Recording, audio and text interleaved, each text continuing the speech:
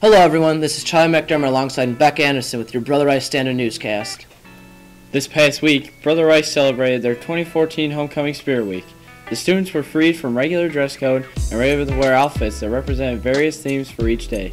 On Monday, each student was able to wear a shirt that represented his grammar school. Tuesday and Wednesday featured Chicago Cubs socks and Bears dress down days, respectively.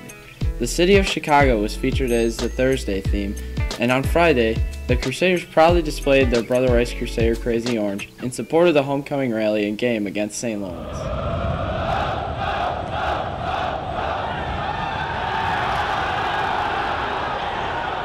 On September 27th, Brother Rice held its annual homecoming dance. The theme for the dance was Celebrate Chicago. The decorations near the stage represented the Chicago skyline. The dance was attended by 800 young men and women and was chaperoned by the faculty and staff of Brother Rice. Couples shuffled onto the gym and danced the night away. The dance was very successful and couples walked away happy after spending a great night at Brother Rice.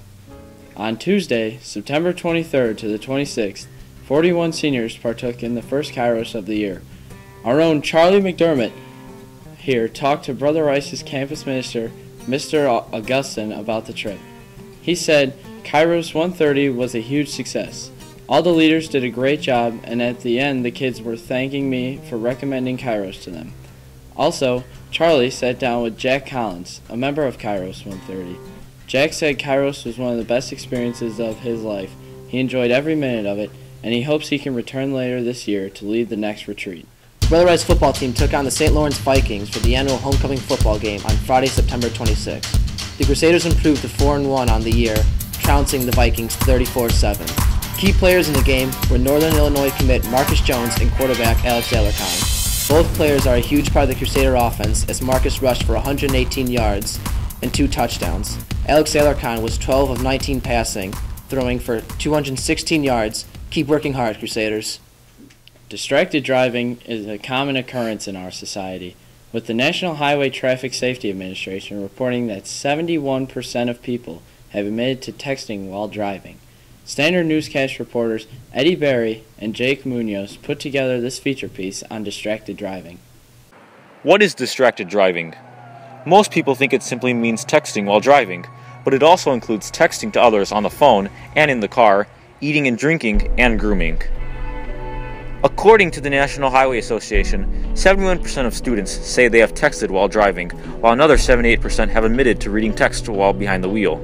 We asked staff if they knew anyone who had been affected by distracted driving.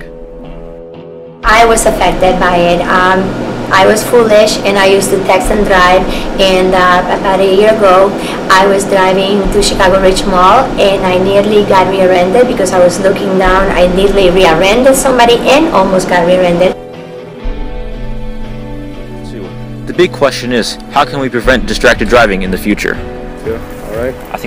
I feel like that we can prevent distracted driving by muting your phones so that you won't be tempted to look at it and get in a car crash. Education is important, not only in the home by parents constantly, warning kids about the dangers, but also in school.